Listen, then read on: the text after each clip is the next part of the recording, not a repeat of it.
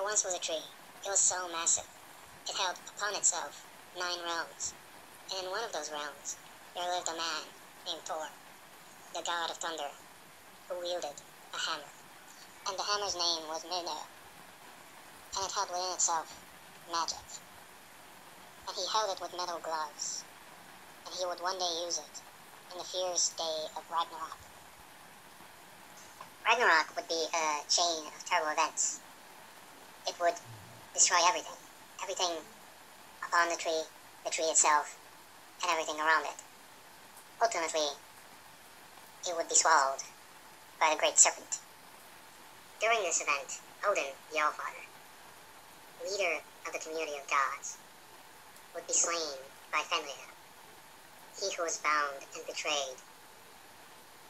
Loki, the trickster, had long since been stirring troubles among the gods, but his son Fenrir was an innocent. He only sought acceptance, but the gods feared him nonetheless. Ultimately, they betrayed him, and thus they sealed their own fate. When Fenrir was trapped, he bit off a hand. When he broke through his chains, his teeth tore through his grandfather's flesh. When he ultimately died, the serpent rose and devoured the world.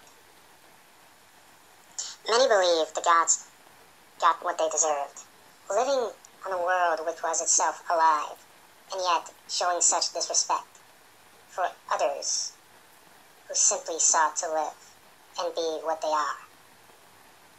It was Odin who led these gods. It was Odin who communed with the tree. It was Odin who allowed the great serpent to grow and devour.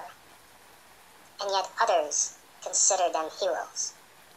They revel in their glory, believing that the gods were just and right, and ignoring their mistakes. Fenrir was bound, alienated,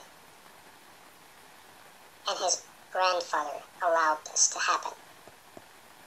Odin adopted Loki. Odin should have prevented the binding of Fenrir. Odin was the leader. Odin was ultimately responsible. And Odin died with the world being devoured around him.